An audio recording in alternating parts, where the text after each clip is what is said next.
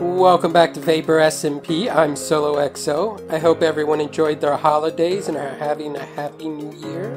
It's exciting. 2024 is upon us. It's amazing. So wow, I'm flying. Okay, I'm good. I totally meant to do that. It totally wasn't an accident. So let's jump right into it today. As you can see, we're in our base area. No longer our future area, it's our base area. So we have a chest monster to prove it there. And a bed. It's all you need. And a portal. So, this is our base. It's lovely. How do you like my copper floor here? It's very snazzy and fancy. Yep. No, I'm just oxidizing it in the least efficient way possible. Because I don't really care. By the time we need this copper, it's going to be fully oxidized. And we will have to deoxidize it some and wax it. So it's literally just here because, well, just because. So as I mentioned before, this build is going to be huge. It's going to be all the way there, all the way back over there to the tree line, all the way around to this tree line, and all the way up to the edge over there. And it's going to be pretty big too, like way up there. So it's going to take a long time to build, but I have done the grind already and collected a lot of resources. Like a whole bunch of resources. A lot of dark oak, a lot of brick, a lot of sandstone, a lot of cobble that I had already, or cobble deep slate that I had already, a lot of terracotta and I had to dye it. And yeah, just lots and lots and lots and lots of stuff. Even some glowstone. I've stalled so much that the sun's going down. So, let's start placing some blocks.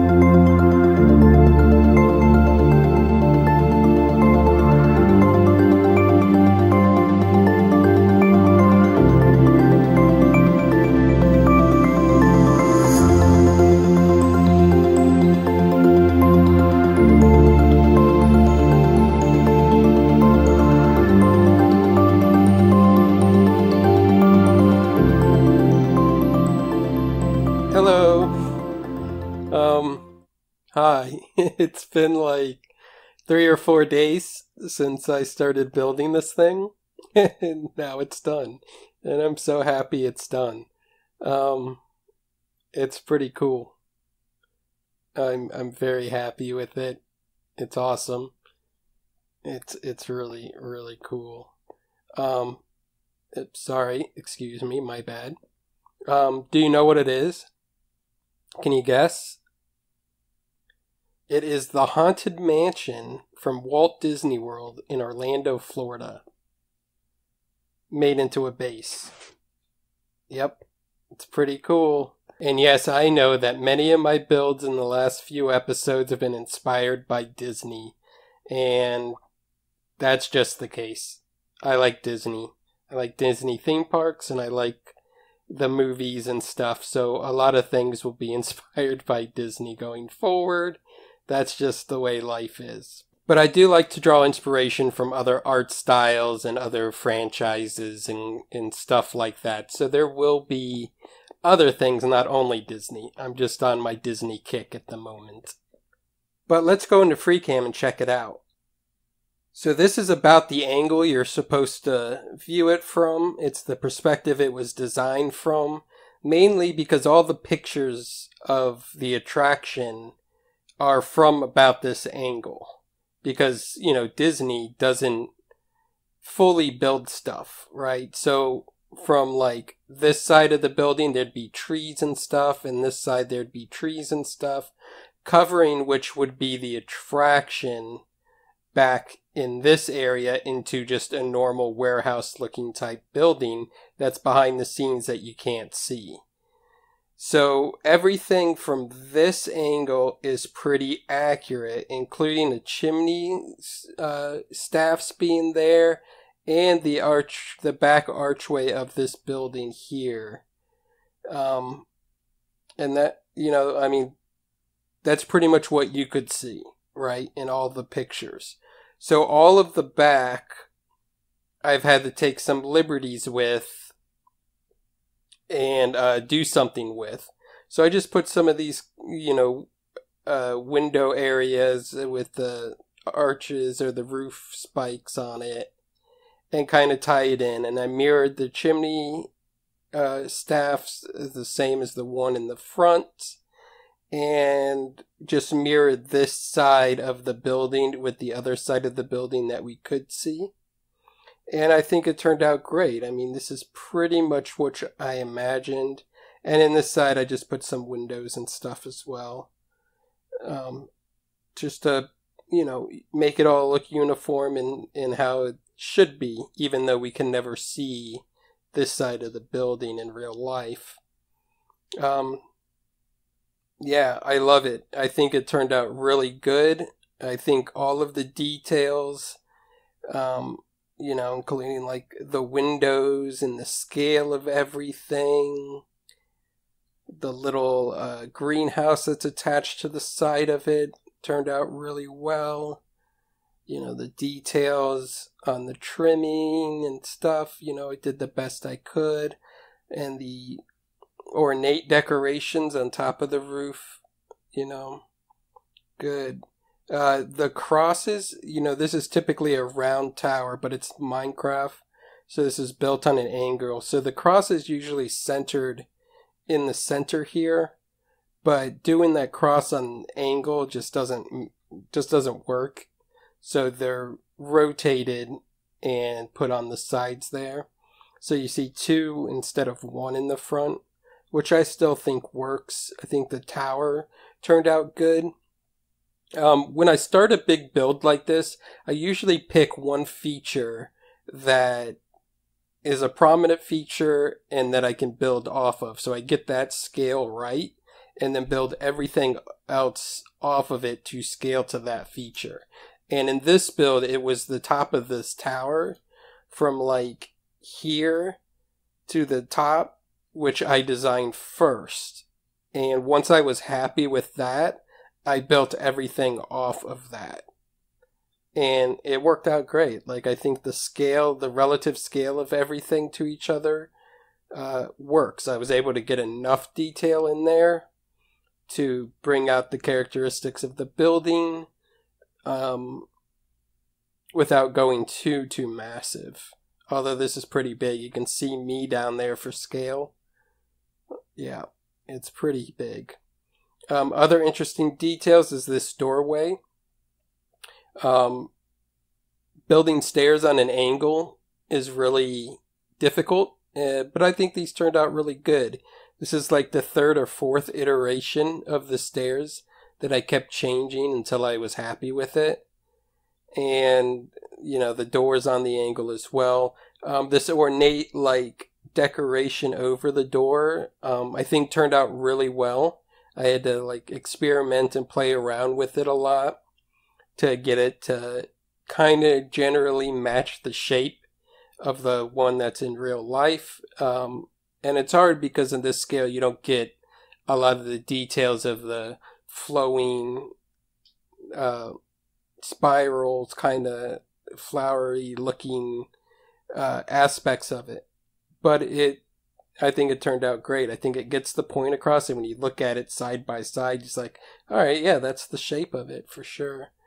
Another interesting detail that I never noticed in the real building that I noticed when I was building this is that the archways or the overhangs on the window have these little pieces that stick down on the sides. And I thought it was interesting because I've never noticed that and never seen that in a window like that. But they were pretty easy to replicate here in Minecraft, which I think was amazing. So as the sun goes down, here it is at night. I think it looks really cool, really haunting. It's all spawn-proof on the outside. Once you get off of the porch area, obviously into the woods and stuff, it isn't all spawn-proof. But the building itself and the roof and all the ledges are, so that's good. I think it looks great at night. Let's go ahead and look at it a little bit from a distance in its setting from like the bay perspective. The beacons are temporary. They are there just to add speed boosts so that I can run around the building faster. And I will move them into better locations so they look better and blend in better. But the building's so huge, I needed something to run around it. So let's go take a look on the inside, because I do have an interior. It's not completely done, but all the walls and everything are up. So this is the door we come in on. Again, it's an angle, so it's really awkward to build. But I think it turned out good. This is the foyer, I guess, the main entranceway. We got some smithing tables, which make a nice fancy design for the roof, with some nice chandeliers to light up the ceiling a little bit.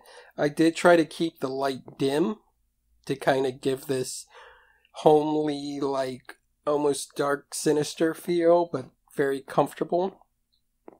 We got candles lighting up the area, and we got this big giant rug, which has my logo in it, one of my logos, I guess, an unofficial logo, I guess, which is XO, but viewed from this way is how I stylize it. I think that's cool. It's just a little signature and homage to myself. Mild narcissism never hurt anyone. And then we have these doorways, which I think are really cool. They kind of got these little Seerter, or however you pronounce that word, like puck, kind of like forest nymph demon type faces above them, which I think are cool. Some plants to add a little green to the area. And we come into here and it goes into the back hallway with just rooms off of them. There's not much. In the episode before, I built a sugarcane and bamboo farm underneath, and I went ahead and moved the storage up here to the farm. See, we got bamboo, we got sugarcane just coming in from below, and glitched out chest. So down in there is where the farms are. If I go into free cam, I can show you real quick. See, this is what we built in a previous episode, and I just rerouted the bubble columns to go up in there. There's no sorting system because they're separated, and they just collect in the chest. So this would just passively collect me bamboo and stuff as I'm in the base, which is very cool. This room is going to be my master bedroom. Again, it's pretty fancy with the ceiling and the chandelier and everything. I haven't done any of the interiors, just the structural ones pretty much. And then this row of rooms is basically for rent. So they're just standard little rooms. And what I hope is that other players on the server will come and rent out a room and then come in here and decorate it however they want. And this is like their room, so they can have a home away from home here. And hopefully over time, a lot of these rooms will get filled up with different styles and characters and just become lived in, I guess. You know, they're all slightly different. Some of them are similar. Some of them have windows. Some of them don't. You know, they're just basically box rooms. And I'm hoping that people come in and move in and do a little decorating. Mainly because I don't want to decorate all of these rooms. And I thought it would be fun. This is going to be a restroom. It's not done yet. But, you know, if people live here, they need a restroom. So I thought, you know, in a lot of these old buildings and stuff, they usually have like communal restrooms and stuff where all the residents share a restroom. And that's how this is set up. Down this hallway, this is the other door to the foyer lobby area. In here, I plan on making a smelter. So it's pretty big. I want a super smelter in here to be able to smelt glass and stone and all kinds of stuff. This will be a kitchen eventually. Obviously not done. And this is the red room. This is my TV room. It's one that I pretty much decorated all the way. Got some places for books and stuff, and a collection of books to read, and my TV. I like watching TV and movies and stuff.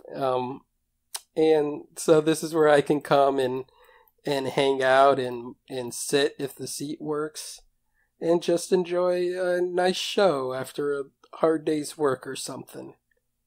Yep. This is the red room. It's named after the red rug and the red walls, not after the villainous organization in Black Widow, although that is a good movie.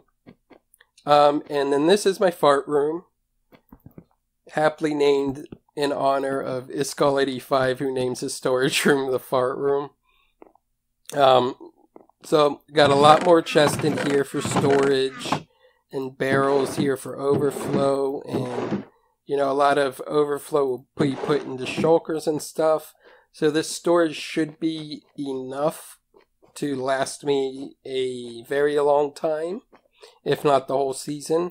And if not, I can commandeer a room and add more chests and stuff. I got a bookshelf, a lot of room for more books and stuff. And all my workstations here and furnaces for smaller quantities that I don't want to use the super smelter for. I can use that. But I got all the necessities here. And here's my rug. Custom rug made. Flown all the way in from Morocco. Hand stitched. Very lovely. It's the pineapple that's on my shirt. So adorable. It's cute. I love it. I like it. But if we go out this door, which is the door that I think I will primarily use to get in and out because it goes right into my storage unit, it goes into the greenhouse that is attached to the side. Again, in pictures you can't really see, so like, you know, I put the door where I thought a door would go. There is a door here that goes to the outside, which I would probably use as my main entrance. You can see that in the picture, but what's inside and stuff you can't really see. But here, in all of these spots, I plan on just having crops.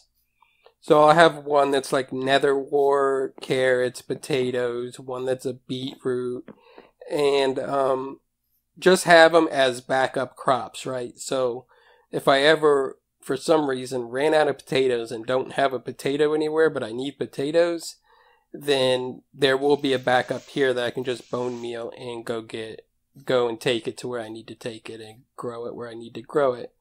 So there'll just be a representation of all the crops in here that are kind of just backup, not used as practical farms. But this is pretty cool. And as I said, this is how I'm going to be entering the building a lot, because it takes me directly to my storage room, where I'll probably spend most of my time here. But if we go out here back to the lobby and go up the stairs, we have a second story. Here you can see the ceiling a little better with the chandeliers. Very cool, and the door and everything. Really like how this room turned out. But we have two more doors that go into another hallway here. And we'll start on the other side of the hallway. So, as I said before, a lot of these rooms are for rent. These rooms are not designated yet, but they will be used by me, and probably farms or something will be put into them. I'm not sure yet, but they're good sized rooms, and I will utilize them. I just don't know exactly what farms I want to put where yet. And then these are just more rooms that are for rent. They're pretty similar, you know, boxy rooms. Some of them have windows, some of them don't. And then they just kind of repeat, window, not window, window, not window. Yeah, all the way to here. So this whole row is for rent, and hopefully people buy them. And people can buy more than one room and decorate them if they want, because I believe there are more rooms than there are players on the server. So that's good. This will be the library. We'll have bookshelves and reading nooks and stuff in here. Every house needs to have a library, right? At least a place where you can go and relax and read some books. This room, I'm not sure exactly what it will be. It is a big room, so I'm thinking maybe a ballroom or even maybe a throne room or whatever, but I'm not sure. But I will utilize this room, and I will put something cool in it. Just don't know what. This is the other door to the hallway. And we come down here. This will be the restroom for this floor. It's a little smaller, but big enough. And this door is the Radiant Dawn Luxury Suites, and it's very private and exclusive. So these are for the more wealthy players on the server who want to live a little more comfortable than just these rooms here. And these will be more expensive, but they're a little nicer. As you can see, we got a nice fancy red carpet here to show the status. This is apartment 1. There's only 3 of them available, and they will be significantly more expensive than the regular rooms there. But as you come in, you see the rooms are a little bigger, and they even have a second living area here. So this is almost the size of a regular room, and then you have a bigger room attached to it. So you can definitely live more comfortable. You can have a bedroom in the living area or however they want, but they're significantly bigger and more luxurious. The 2 on the end, number 1 and number 3, are the same. They have a big window, they have a little vaulted ceiling there, and they have a separate room also with a window. So these two designs are exactly the same. And number 2 in the middle is a little different. See, on the ground floor, it seems a little bit cramped because we have a stairway in here that has some storage underneath. You know, a little Harry Potter house underneath. I'm going to go ahead and sleep just to get rid of the rain. And then above the Harry Potter house, we have the upstairs, which is a stairway. That brings us to another area here with a very tall ceiling. If they wanted to, they could put a loft up in here if they want, with a ladder going to it. Or they can just have giant paintings or whatever. And, you know, this is the only 2-story apartment within the building. So, and it's the only one like it, so it might be sought after. Personally, I like these a little better. Just because they feel more spacious. And you have the extra room here. But, yep, this is the Radiant Dawn Apartments. And they're very fancy and exclusive. I already have players wanting to claim these already. But it's going to be a first come, first serve. And once I tell them the price of it, they might back away from it. So this is the interior of the mansion. And I really hope you like it. Let me know what you think. I'm very proud of it. I like the way it turned out. I think it's very comfortable. And I think I could live in here for a good amount of time. And in between episodes, I am going to move into here. I'm going to move out of Pirate and move all of my junk over here. That's probably going to take a good amount of time. But once I'm done with that, I will spend most of my time over here and work out of here as my home base and out of the cluttered Pirate. But we will make more visits to spawn area and interact with people and stuff. I'm not too far out. And it'll be a lot of good. And I just noticed that we got a good view of Scrooge McDuck's money bin back there, which is, of course, my storage for my bartering farm. That's really cool. Yeah, I should probably shut up. I've been rambling, I don't know how long. We'll see how much that gets cut and put into this episode.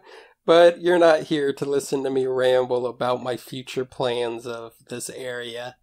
But I'm very excited for it. I'm glad this base is done and I can move into it now. Very excited for all the plans that I have for this area. And I'm very excited for other members of Vapor SMP to come and hang out here and get a room and decorate and all of that fun stuff. But this episode has taken a very long time to make, so I'm going to go ahead and end it right here. So go ahead, like, subscribe, comment, all of that fun stuff that we're told to say. And I hope you enjoyed this episode. Let me know what you think of this building. I would really appreciate it if I got some feedback on it and want to know what your opinion of it is. Okay, bye.